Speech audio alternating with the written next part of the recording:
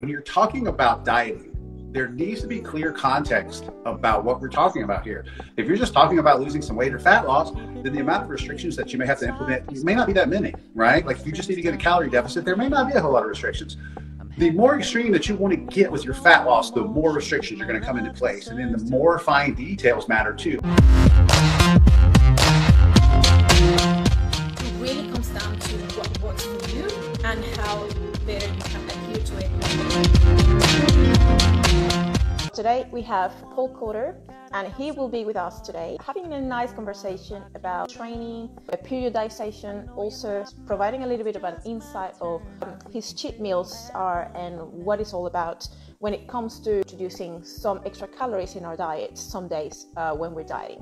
What is linear versus undulating periodizations? What's the difference between warm-ups and actual working sets? I'm very excited to have you. I'm excited to be here with you. I've been looking forward to coming on and doing this with you for the last few weeks. We got it scheduled, so. Oh, yes. Yeah, ready to get down to business.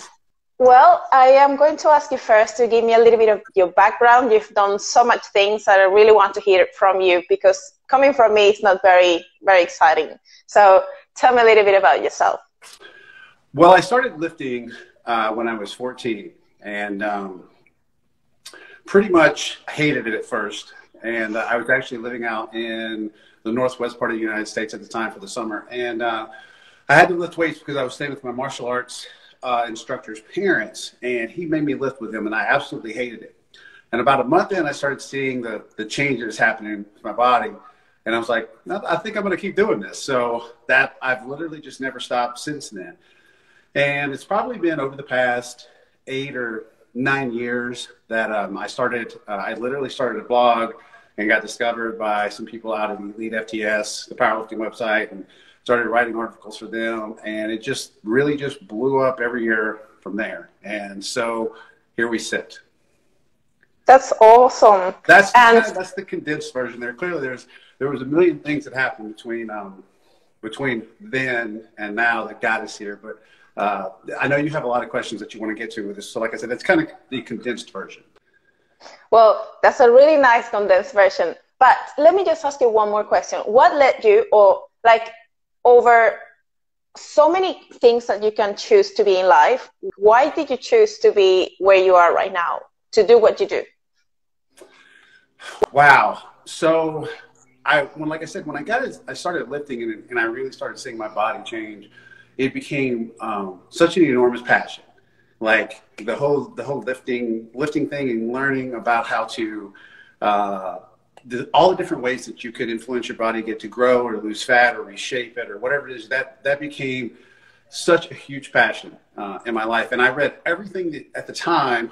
I read everything that you could find on anatomy and physiology and training and nutrition and those kind of things. I bought every book. I watched every video. If there was anything pertaining, my weekends at the time when I was a teenager would be, I'd go to the mall with my date or whatever, and I would go to the bookstore, and any books I didn't have, I would always look for new books to buy and read. And I was obsessed with it for so long, and teaching myself all these various different things. And when I went into the military, I actually went in to go into high-speed operations, was going to be pararescue or combat control. That would have been in the Air Force.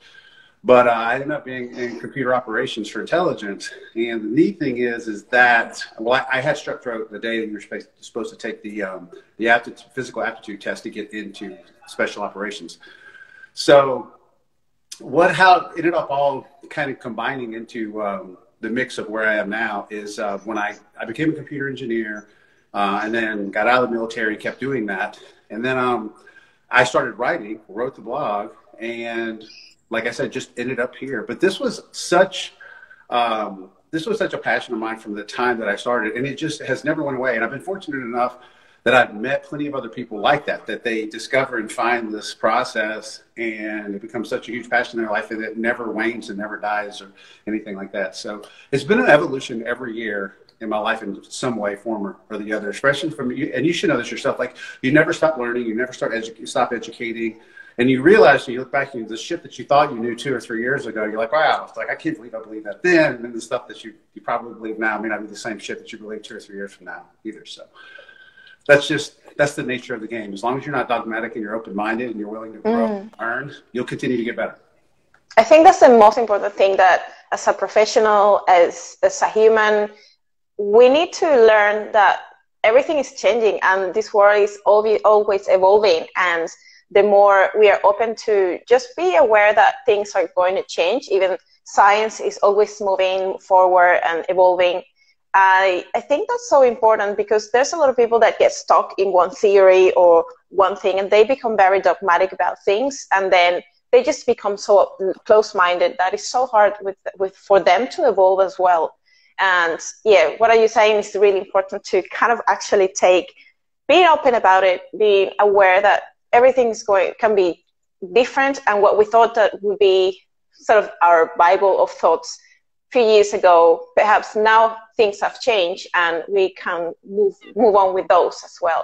Yeah, and one of my sayings is that change is inevitable, but growth is optional. So the change is going to happen anyway, and your degree that you're willing to move with it is going to come back to how flexible that you're willing to be in your approach to learning and your approach to believing the new data that comes out and stuff like that. So yeah, I try to make sure that I use appropriate words when I write about stuff, because I'll say, based on the data that we have now, and that's a really important phrase to preface all of your writing with, is based upon the data that we have now. That's an important phrase to use. So otherwise, when you get stuck and people will say, well, you wrote or said whatever 3 years ago, and I'll be like, well, I've learned better since then. And that's supposed to be what we're doing. That's supposed to be what we are doing. Absolutely. Well, let's get into some concepts that I really wanted to clarify with you, because they can be you can find very different versions of these concepts, especially when we think about advanced training techniques. I really wanted to talk to you about periodization, just defining what it is when it comes to training, and why is this implemented in the first place? Why would you put it or periodize a training for an individual, depending on whether they're beginner, intermediate, or advanced trainees? And why is this about? Well, depending on the level of experience of the trainer is going to determine either whether they need periodization or what type of periodization is used.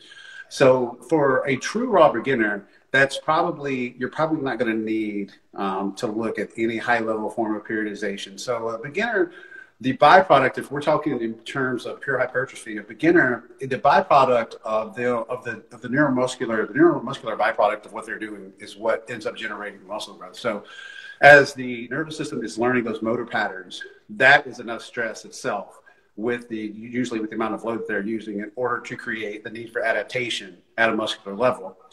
And then after they've been doing that long enough, the only thing really kind of going into an intermediate stage where you have a pretty good grasp and pretty good motor patterns and those kind of things on the list that you're using, the type of periodization just really we'll see some type of progressive overload, consistently trying to get more reps with a specific weight or add weight here and there where you can. And once again, I don't feel like even at the intermediate level that you should overly complicate matters, because you can focus for a very long time on just getting stronger and being able to do more reps with a certain weight or add reps. And you can focus on those two things for really probably 10 or 15 years. And I think that's a huge part of where a lot of lifters will, when they start to transition from that newbie phase into a more intermediate phase, the gains slow down, right? Because the body is, the nervous system has adapted to the motor patterns, and there's been a lot of adaptation. That's why muscle growth happens so quickly at first. So when that happens, what happens is that gains slow down. The rate of muscle gain is going to slow down because the body doesn't really want to grow muscle. It's so metabolically expensive, right? It goes against what it really wants to be able to do. So you have to continue to give it stress that it needs to adapt to in order to continue to grow muscle. But even at the intermediate stage, the need for some high-level form of periodization probably isn't necessarily needed. Good programming is clearly going to be needed. And yes, there'll be some need for kind of giving a map. But for example, something like the UP, daily undulating periodization, for like an intermediate probably is overkill. They don't really, in my opinion, have enough wherewithal to do some type of autoregulation for themselves. So even if it was like an intermediate stage, if you were going to use periodization for an intermediate, it would be some type of linear periodization. That would be more applicable to somebody who's in the intermediate. And then not until you get into a more truly advanced stage where somebody has a feel for their body and their fatigue and how their lifts are going, where they could implement some type of auto-regulation, which is what DUP requires. And so even in a meta-analysis, what we've seen when you look at daily undulated periodization versus linear periodization, there's no one way that's superior than the other when you're talking in terms of inducing hypertrophy. So that part will come back to a lot of personal preference, like a lot of things do in these fields, right? We'll come back to what it is that you feel like you enjoy doing best. So if you like, once you become attuned enough into how your body responds or how you're feeling and that kind of stuff, if you like using more autoregulation, then that's going to work. But if you like using a form of linear periodization, which is what I did when I was powerlifting, I really like that because I had landmarks to hit each week. I knew I needed to hit, and that kept me very focused. So which one there's not one that seems to be superior to the other. I think once you, like I said, once you get to an advanced stage, if you want to try more auto-regulation in your training, that could be helpful. But for me, I still like linear periodization for strength purposes alone because it kept me focused on my goals each week and each mesocycle. Even when we think about periodization, it's not really needed when it comes to results. It's more like a tool that you have in your toolbox to add some variety, more psychological, I don't know, entertainment, just because it makes you get out of the routine, or I don't know. What do you think about that? The phrase I like to use there is, I call it mental masturbation. And that is a lot of people, something is like they try to make autoregulation really complicated by calling it something like daily undulated periodization. So basically what it's just saying is when you go in the gym, if you're really tired, you don't lift as much, or maybe you don't do as many sets, or if you're feeling really good, you go after it a little bit. We don't need to make this super complicated. So that's just what autoregulation is. And I think that so auto-regulation means basically that you go to the gym and you get to choose that even though you have a weekly volume, you can still get it done, but you have the flexibility maybe to choose not to do that specific training that day, but you can do it any other day. Yeah, and is that right? And if I remember correctly, what they saw over a period of time, when they were looking at DUP versus linear periodization, was over the course of time, the volume ended up coming out pretty similar regardless of one or the other, which is why the results ended up being very similar as well. So again, that's going to come back to personal preference for people. I don't think there's a superior method there. I think the superior method is going to always be the one that you're going to be the most consistent with. And for those who don't know, when you say undulating periodization and linear periodization, what does that mean?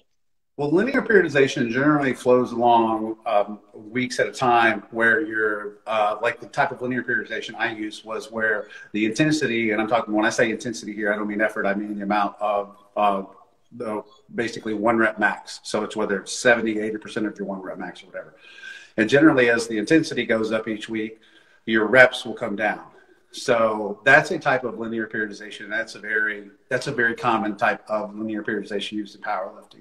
So with daily undulated periodization, it's more about being in tune with your body and how much you want to lift for the day, and then how many sets you want to do, and how many reps you want to do, and stuff like that.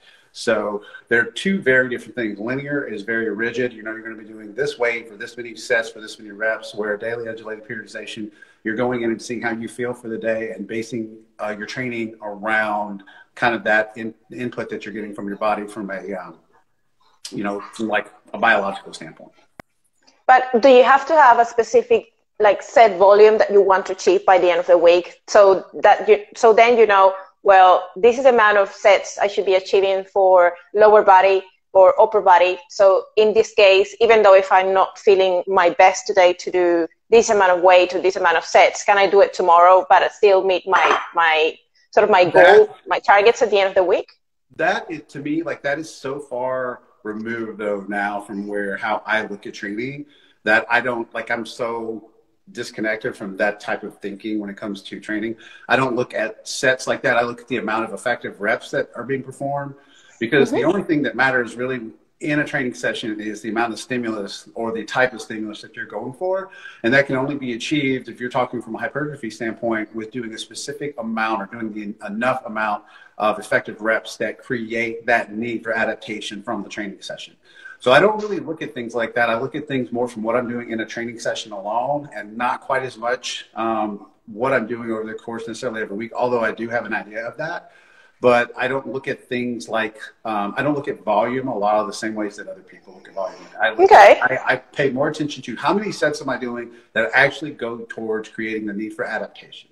And I think that's how everybody that's looking to grow muscles should look at training, is how many sets are they going to program for their training cycle that are going to go towards helping them grow? And then how many sets did they perform in that training session that achieve that degree of stimulus? How do you make a rep effective? So the effective rep, the only reps that matter in terms of effectiveness are a certain amount of reps within proximity to failure. So it's postulated that somewhere to the tune of, when you train to true failure, you've got about anywhere, it's going to be, my researcher Chris Beersley says that it's 5 reps. If you train to true failure, the last 5 reps are the only reps in that set that contribute to achieving a hypertrophy stimulus. So that's within a set taken to failure. I think there's probably something more. I like to have a range more than I like to be so rigid about something. So I think something to the effect of 4 to 6 reps. So if you performed a 5 rep max, literally, if you did a set of 5, that was like a 5 rep max, you couldn't do a 6 rep. Those 5 reps would all go towards hypertrophy stimulus.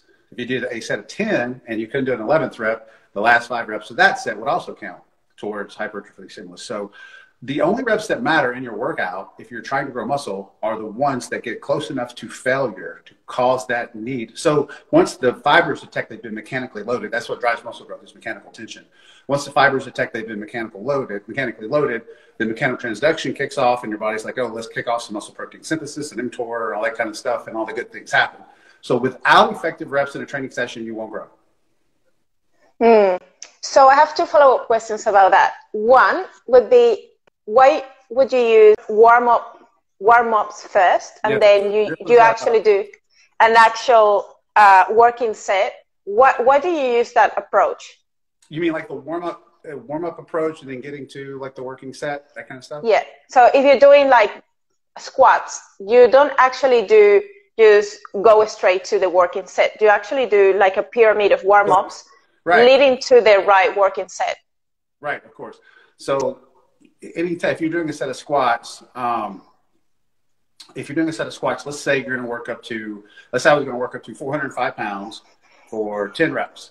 So the first set might be 135 for like 10, and then the next set might be 225 for like 8. The next set might be 315 for 6 reps.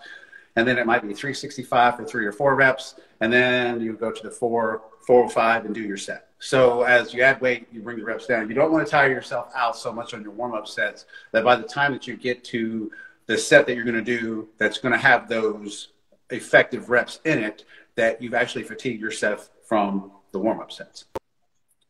So how much should be in the leading up to the actual working set? How many reps versus the actual working set? You should be increasing the reps as you go, or you go sort of more reps, less reps as you go, increasing your weight leading to the working set? How would you do that sort of programming for the pyramid of warm-ups leading to the actual working set? You mean, do you increase the reps? So how would you do, what do you do in these warm-up sets? Is that maybe you use like less loading, but how many reps do you do for that before you actually get, not counted? Okay, so that would be literally that would be a day-to-day basis thing. Sometimes I'll need to do more warm-up sets, and sometimes I don't need as many because I get warmed up faster. So there's kind of a combination of feeling like the nervous system is getting warmed up, and then a combination of feeling like the muscle is ready to work too. Generally speaking, something like 12 to 15 reps on the very first warm-up set, and then the reps start coming down as I start increasing the load. Okay. And do you need to do that for every single movement that you're going to target, or is it maybe the more compounds, the first one? Well, it all depends, right? So if you're really strong and you're doing something like squats or deadlifts and you have to work up to 600 pounds, you're going to need to do a lot more warm-up sets than if you would, say, do a set of leg extensions where you might only need 2 warm-up sets to be ready to go right into the weight that you're going to use. So I don't know why my phone keeps doing that. So it all depends on the exercise that you're using. For example, if you're doing side laterals, you won't need to do as many warm-up sets as you would do, say, if you're squatting 600 pounds. So if you're doing side laterals and you're only going to work up to 30-pound dumbbells, You might do the 10s and then the 20s and then be ready to go to the 30s. So it all is movement dependent, and it's loading dependent. So there's no one formula that you can give that's just going to cover you for every exercise. With an actual working set, would it be only just one set and the other ones are not counted as that? Or do you do more than one working set? The only sets that I quote unquote count are the sets that go towards muscle growth. I don't. Okay. So in a training session, when I talk about what sets count, if it doesn't go towards, if it doesn't have any effective reps in it, I don't count it. It's just warm-ups, and I don't count warm-ups. Warm-ups do not count as part of your volume. So there was a study done by Hahn that looked at an enormous amount of squatting and training volume done over the course of 6 weeks. And there was a very, very limited amount of muscle growth because they kept the sets that were performed were about 4 or 5 reps shy of failure. This also falls in line with the effective reps theory that you're going to get about 5 reps of growth out of a set taken to failure. So if you're doing, a lot of people get very, very hyper-focused on volume, and they don't understand the concept that all the volume in the world will not drive muscle growth if you are not training pretty close to failure or to failure. So there's no point in counting sets that don't have reps in them, that don't go towards creating that need for adaptation or don't go towards mechanically loading the muscle. They don't do anything. They just make you fucking tired. So would you use RPEs or RIRs for that particular, like measuring how many reps in reserve you have? And especially looking at autoregulation, you can, based on how much effort you're putting into each set with your RPE. Like if I'm doing an RPE 9 and I have a RIR of 1, so 1 rep in reserve or 2 reps in reserve. If you were doing RPE 9, you would have one RIR. Yeah. For the most part, I don't use, I understand all those concepts, and some people like them. I don't. I think it's overly nuanced. If I'm doing a set, I'm just going to failure. That's pretty much it. Okay. So if I do a set, some people will ask about like, well, squats or whatever. For something like squats or certain movements like that, like a leg press or a squat or a rotating deadlift, to me, failure is when you know that you're not going to be able to perform another rep and maintain the degree of execution and mechanics that you had prior to that. So it's like what I call like form failure. Okay. So it's not, if you were squatting, to me, failure, like technically speaking, they say, well, it's to where the muscle can't produce enough force to move the external load anymore. But I don't think you need to do that to mechanically load the muscles properly in a movement like squats, for example, where, you know, if you're like, when you do a really hard set of squats, you know what a really hard set of squats feels like, right? A really hard set of squats. So I don't feel like that you need to go to the point where you literally fall down and can't get back up. So I don't think you need to do that, though I have done that. When I go and perhaps I do a deadlift for a squat, I make sure it's heavy, but I don't see myself doing only 5 reps. I feel like I don't want to get to a point where I have to be, that has to be that heavy that I can't compromise my posture or my form, especially if I'm not very strong at that movement. But I will aim to get a failure with more reps, like at least I am for 12 or 15. Would that still count if you do more reps and still get to failure? Yeah, that's what I said earlier. Was if you do 10 reps and you go to failure, you still end up with the same amount of effective reps that you got as if you did a 5 rep max. So a 10 rep max and a 5 rep max are going to both produce the same amount of effective reps in terms of stimulating muscle growth. Okay. So when you're training to failure, you end up pretty close with the same amount of reps that go towards stimulating muscle growth and mechanically loading those muscle fibers. But you don't want to either go like extremely too much. Like even if you like to do young volume, for example, if you do 1,000 reps, you still get to failure, but you did so much reps. Would that count? No, yeah, so it would count. So like what we've seen also through enough research now is that if you're training either to failure, close enough to failure, the amount of reps you perform, there's no different outcome in terms of hypertrophy. So they've looked at sets of 6 versus sets of 10 versus sets of 20 versus sets of 50. They all produce the almost exact same amounts of muscle growth, and that is because you end up mechanically loading the muscle fibers similarly if you're training to failure. It doesn't matter if it's 30 reps or 20 reps or 10 reps or whatever. The fibers get mechanically loaded all the same for probably about the same number of reps. So that should make sense. what becomes efficient, and that's what the point I was trying to get back to that you were talking about there. The reason why I think that bodybuilder style reps, which is where you're doing somewhere between 8 to 12 reps in a set, has become kind of the standard for bodybuilders, is because it's that happy medium where you're not training so heavy that the passive and connective tissue is taking a beating and your joints get beat up, but also that you can maintain your degree of execution and mechanics in a movement. And the other one is that you're not doing so many reps that it becomes metabolically taxing. So you end up with this butt ton of metabolic stress, which is very, it's very hard. You end up with a lot of lactic acid and things like that you're having to battle through in order to just get to the point of fatiguing that muscle. So that's very metabolically expensive. You go through a lot of glycogen. You have the lactic acid buildup. And I also think there's probably a higher degree of oxidative stress that happens when you do that type of training than when you're doing training in that 6, 8, 10, 12 rep range. So the reason why that's kind of become the quote unquote magical rep range is because of that reason. Is it kind of that happy medium? It's not so heavy that you're going to get beat up, and it's not so many that you end up, with an enormous amount of oxidative stress. It's also harder to recover nervous system wise. It's harder to recover from very high rep sets. A lot of people think that heavy training is hard on the nervous system, but it's the opposite. It's actually the really high, and we've seen that with anything that's highly repetitive, has a lot of repetitions, for example, like endurance work, is actually harder to recover from a nervous system standpoint than something that's lower rep. So powerlifters have often thought, oh, well, something that's really heavy for 2 or 3 or 4 reps is hard on your nervous system. It's the other way. It's the stuff that's 20 and 30 and 40 reps that's actually more difficult to recover from a nervous system standpoint. Would it be preferred to go for a leg press for hypertrophy compared to a squat, as you can get more effective reps without prone failure? I would approach that in terms of picking movements that are going to be best for your structure. But the one thing I like about, I don't really, if we're talking pure hypertrophy, the way that I base the movements are, do they fit your structure? Can you execute them well? And the other thing is, like, do they have a high degree of stability and bracing? So something like a leg press or something like a hack squat, those are usually better hypertrophy movement selections because of the fact that you do have more bracing and stability, especially from an external standpoint. So when you do a leg press, you have stability based on the seat you're sitting in, right? There's external stability for your hips, for your back. But when you're squatting with a bar with free weights, you have to create that stability internally, right? So you're limited, the amount of force production that the quadriceps or the glutes or whatever that you're trying to train, whatever tissue you're trying to train, is going to be limited by the amount of stability that you can actually provide internally. But when you're on a leg press or hack squat, you have the external stability.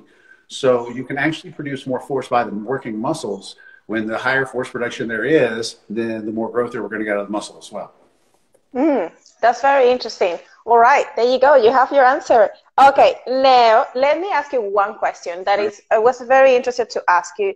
And what for you is functional training?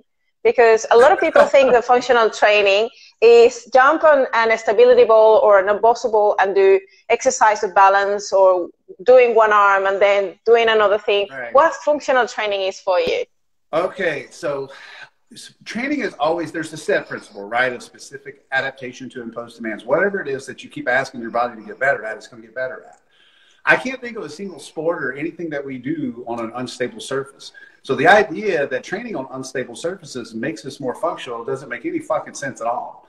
So this is how I view functionality. If I get stronger in the gym, and if I get stronger quadriceps from doing a leg press, and that means that I have stronger legs are functional. There's no way around that. I don't like stability ball training. I don't like unstable training. People will use terms like, say, oh, there's a high degree of activation. But what they don't understand is that activation and output are two very different things. So when we're doing movements that require a lot of balance and require a lot of that internal stability, like I talked about, the muscles can't produce as much force. Okay, so when I have a muscle that can't produce as much force, what is it trying to do? What it's trying to do is help stabilize that joint. So am I training to create my muscles so that they just learn how to stabilize, like, the joint? Like, they already know how to do that. The nervous system already knows how to do that effectively. What I want to do is make sure that the joint is stable during training so that the muscles can produce as much force as possible. Okay, so that's how I'm going to get stronger. That's how I'm going to grow larger. And that's going to have transferability out into real life. Because if I'm bigger and stronger in the gym, that is functional. In all of my life, I've never met a big, strong dude in the gym who couldn't open a pickle jar. So that just tends to be how it works. I guess functional training or like working with unstable surface are more addressed to people that are doing rehab for a specific reason, but not necessarily to get stronger or be better at doing certain lifts. I think that's where it becomes more handy, this word functional and using unstable surface. But I guess functional training comes down to what is applicable to a daily life routine as well. Like if you do a squat. I think that's a misconception too, because all of the movements that we do in the gym, right? All of those movements are they can be corrective movements if they're performed effectively and in the right way. Yeah. So you don't need to do these really weird, esoteric exercises where you're balancing on shit. And think about it. Okay, so if you get injured and you go into the physical therapist's office and he's got you balancing on some ball or doing a bunch of unstable exercises, like, were you doing that? Are you going to go back into life and start doing that stuff now? Were you not able to do it before? But if he simply strengthens the muscle and the muscle is now stronger than it was before it got injured, then you're going to have a stronger muscle to work with and you're going to be less likely to get injured.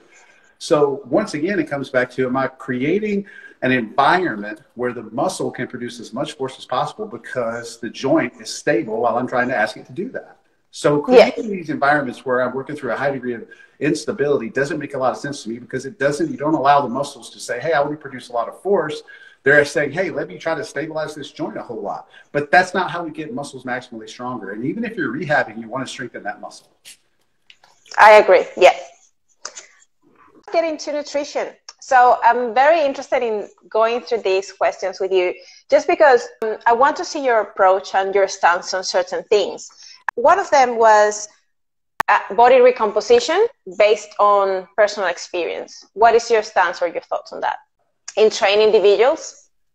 Yes. So what I've seen over the years, and there's a little bit of research to support this, is that even in people who are slightly advanced, there can be a degree of muscle gain while fat loss is occurring, but they're not very significant, right? And that's what a lot of people ask, is the people have this belief that you can grow muscle and lose fat at the same time.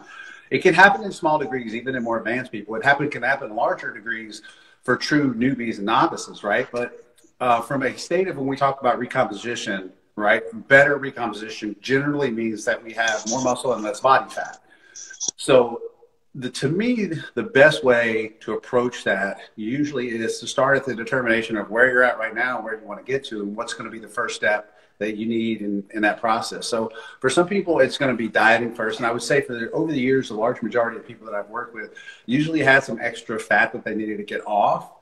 Because when you're leaner, you have much better nutrient partitioning. You're much more insulin sensitive. You're much more likely to store the nutrients that you do have coming in inside the muscle cell.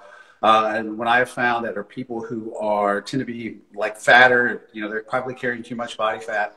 It becomes very easy for those people.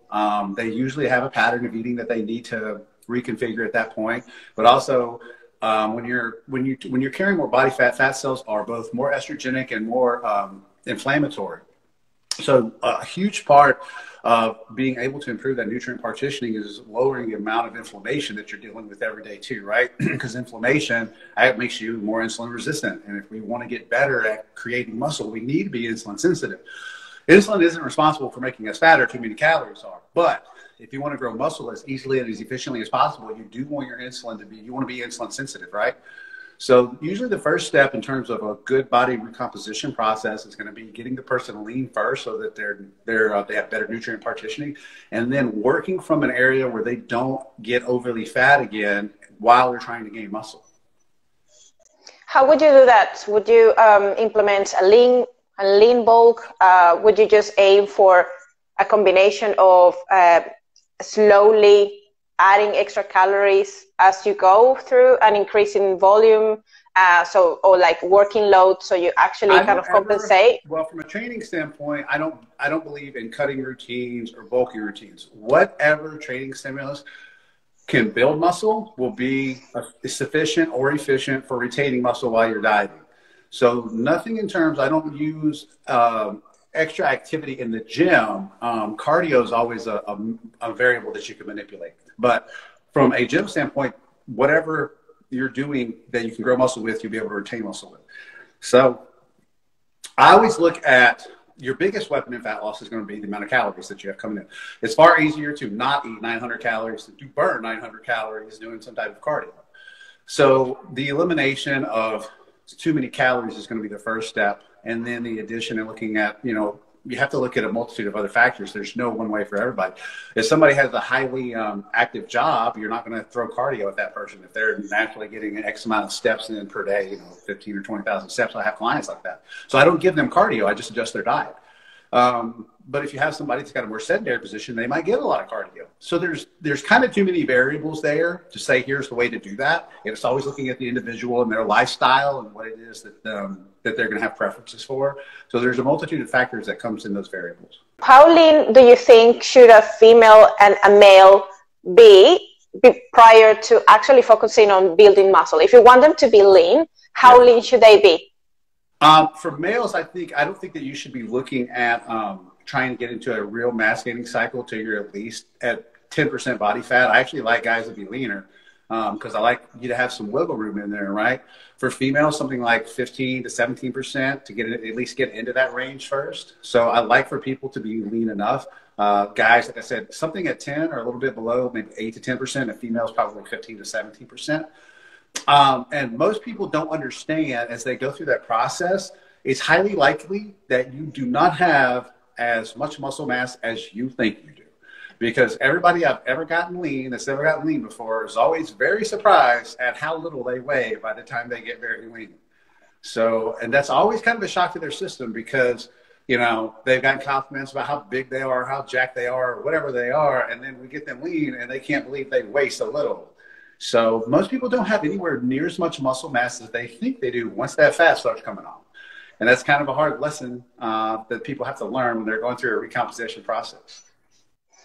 So when you're trying to lean someone out to perhaps a lower body fat, how do you normally determine, in your experience, how long someone should be diet for to get to from this level of body fat to that level of body fat? How would you determine that in your case? And again, that comes back to the individual. There's people that have started dieting, you know, that were, you know, 100 pounds overweight and dieted right into a physique show. So it really comes back to the individual, what their goals are, and those kind of things. Again, there's no right or wrong answer here. When I retired from powerlifting, I was almost 290 pounds, and I dieted for 2 years right into a bodybuilding show. So it wasn't my plan to do a bodybuilding show because I started probably for the first, well, it wasn't 2 years, it was a year and a half. But for the first year, I was just doing a steady diet. And then I had a buddy who was like, you should do a show. And then a couple of months went by and I was still dieting and still losing fat. So I just went from 290 and dieted all the way into my show. So it really depends on the goals of the individual because the only times that you should probably, in my opinion, take a true dieting break is when you're getting to those extreme levels, low levels of body fat, like in physique composition of some type. And I'm talking about either women's figure or physique or men's bodybuilding, that kind of stuff, men's classic or those kind of things. Those really super low levels of body fat are unhealthy, clearly, and they're not sustainable. So those types would deserve diet breaks. But if you're dieting down, and here's the thing that a lot of people don't get, to me, it's never ending. So there's no end. Like if you arrive at 10% body fat, then there's going to be a certain amount of upkeep, both in your diet and your training and your cardio that you're going to have to do to maintain that. So the belief that you can say, okay, well, I'm here now. Okay, well, I've arrived. Well, if you don't want to maintain that, then sure, just go back to doing whatever you were doing before and you'll lose all of it. And you'll be like, wow, why did I do that? But if you're going to get to a certain level of condition and you want to maintain that level of condition, then there's a lot of upkeep that comes with it. And this is kind of the part about the fitness industry I think that bothers me sometimes, just because I don't think that message is clear enough. There's no finish line. There's no finish line. You don't, in my opinion, even if you arrive, there's work that you still have to wake up and do each day if you want to maintain that. It's not free at that point. You only earn getting to that point. If you want to earn staying there and keeping what it is that you accomplish, there's still daily work that has to be done. You just don't get to throw it all away. So that is just kind of how I look at that. I believe that this idea gets kind of programmed into people depending on all the message they're getting is that they're going to arrive and then they can just go back to living their life like they want to, which they can, but they don't get to keep that level of conditioning and that look and that amount of muscle mass. Think of it this way. You spent 20 years building up the amount of muscle mass that you wanted to have, and you wake up one day and you have it, and then you decide, oh, well, I don't have to work out anymore. This muscle mass is just going to stay here. Well, no, the hell it's not. Like, you still got to get up and go to the gym. You still got to train. Well, if you're a guy and you get to, 9% or 8% or 7% body fat or whatever, and let's say you say, well, I want to stay at 8% body fat, which is doable. That's doable. I think that some people, like 8% for a guy, you can maintain that. That is perfectly maintainable for some guys, but not if you don't do the work required to maintain it.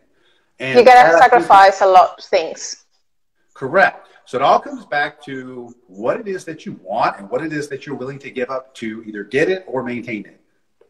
Same when it comes to like deciding if you wanted to do a contest prep, why do you actually want to do that? Because sometimes people don't think about how much they need to commit to that, and how much of sacrifices they have to put into the game to get there. If you want to be lean, you don't have to go into a contest prep just as a way of motivation, because there's a wrong mindset to go about it. When you're talking about dieting, there needs to be clear context about what we're talking about here.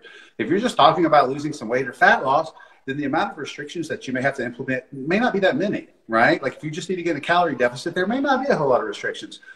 The more extreme that you want to get with your fat loss, the more restrictions are going to come into place. And then the more fine details matter too. Like we talked about earlier, you said, well, nutrient timing doesn't matter.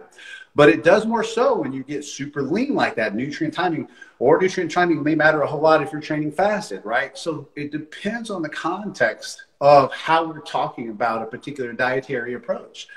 So when we're talking about getting like super like peeled, like low single digits for men or like high single digits for women, there's a lot of restrictions that come to get there. And usually they have to happen for a long period of time. So, but if you're just talking about losing fat, sure, just get in a calorie deficit and see that calorie deficit out until you hit some plateaus, and then create a little bit more of a deficit, so forth and so on, until you get to where you want to be. But the contest diet, like prep, that type of dieting is it's apples and monkey wrenches compared to just dieting to lose some weight and get healthy and lose fat. Absolutely. Have you ever met or have clients that, especially women, that get so low in body fat, they can keep it for a long time without having repercussions on their menstrual cycle, for example? Generally speaking, when women get low enough, right, when their body fat gets low enough, they just lose their menstrual cycle, right? For some of them, they're really happy about that. So, yeah, I mean, I've had that with women clients. That's another one of the side effects, right, of contest dieting for women, is losing that menstrual cycle. The other one is, is the lack of sleep that you end up getting because cortisol levels are very high during that time. There's a multitude of negative side effects that come with that type of dieting. Again, that's why that's not really sustainable. But some people are going to be naturally a lot leaner than other people, right? And they don't have to do quite as much. That's why I said trying to give this cookie cutter approach, especially when it comes to dieting,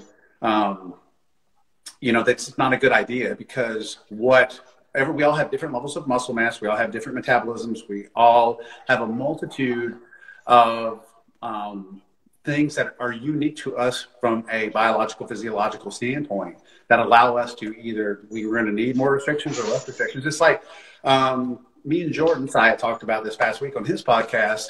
I can't do flexible dieting. I can't do if it fits your macros. I can't eat one cookie. If I eat a cookie, I'm going to eat 42 cookies right after that. That's just how I work. And one of your questions was talking about, meeting the 90% rule. He and I talked about that. Like, he can do that. Jordan can do, if it fits your macros, he can do a flexible approach every day. And I'm like, I can't do that, man. I crush my diet 6 days a week and then have my cheat meal that I'm looking forward to on Friday. And I love it. I do great with that. Like, it's great for me. Jordan said he could never do that. He said he would hate his life. But I could never do it the way he does it. It's two different approaches. And it's two very different physiological, ecosystems, right? Like Jordan's like, 2 feet tall and he's like 150 pounds. I'm like 6 feet and 250 pounds. So my approach and his approach physiologically is different, but also the mental and emotional aspect approaches are so important too, right? Because writing a diet out or just giving somebody a diet, that's easy. Like, it's a very simple thing. You put them in a calorie deficit. So you make sure you figure out a number and you give them food that equals out to that many calories based on a certain macronutrient preference, right? But the truth is, there's an emotional aspect involved in eating and dieting. And that can't be overlooked. I can do it if it fits your macros approach. Jordan can't do my approach. So it's up to us as individuals to find what sustainability is what we can do and enjoy ourselves in our life each and every day, right? That's the sustainable part, is that I have enjoyment. I have a tremendous amount of enjoyment out of the way that I do my process. Somebody else might look at that and go, that sucks, that's restricted. I don't feel restricted at all. I get leaner every week. My training is still good. I feel sexy as fuck. That's all I care about, right? So I don't care about having a cookie during the week. I'm going to get as many cookies as I want on Friday night. I'm going to get as much cake as I want on Friday night. And for me, that approach works. I don't feel deprived. It's absolutely very sustainable for me. But everybody, it's up to everybody to figure out those little tweaks that they can make in their diet that does allow them to wake up every day and not feel like they're a slave to the grind, or they're a slave, that they're encased in this mentality of I can't have. I never feel like that. I always feel like I can have. But what I want the most is I want those other things. So it always comes back to that, like, right, what I said, what is it that you want the most, and what is it you're willing to give up for it? And some people are like, I want to lose weight, but I don't want to give up being able to have a cookie or a piece of cheesecake during the day. I'm like, that's cool, man. As long as you're meeting that calorie deficit or whatever that you need to lose weight, right, and you're not picking foods that are trigger foods that cause you to go off the rails, then do that. I can't do that. So I don't. But those are the things people have to figure out on their own. There's no textbook for that. So you pretty much individualize. Whoever needs to have that approach, if it's fixed your macros or flexible dieting, they can go that path, because that's going to create adherence and consistency for them to reach their goals. But right. What are you saying is that in your case, it is more something that you're happy to go black and white from Monday to Friday, very low calories. I am happy to eat this, not very much variety, but on my weekends, I'm going to get the hell out of it and enjoy everything that I can. Just my Friday night. But like, for me, I love it. I enjoy it. My Friday night is so fun. I have it with, my daughter Naomi, and it's like such a fun process for us. And during the week, I'm focused. I have my training, and every day I crush like my dietary goals, which is just to be 100% compliant. That's me. I want to be 100% compliant. And so I get up and I crush my dietary goals every day. I do my work. Everything feels very ordered to me. So then by the time that Friday comes around, I'm like, man, I'm ready. Let's do this. Right? And do you do that just one meal? And do you actually sort of track it? So you know roughly, or no? No, that would defeat, I talked about this with Jordan. That would defeat the whole purpose. There's the emotional aspect of the cheat meal for me, is that I'm not counting calories in the cheat meal. I don't care. There's definitely some strategy to it. It's foods that I digest well, and I assimilate and digest well, that I don't have a problem with that. It's also usually way higher in carbs because I'm more depleted by the time that Friday rolls around.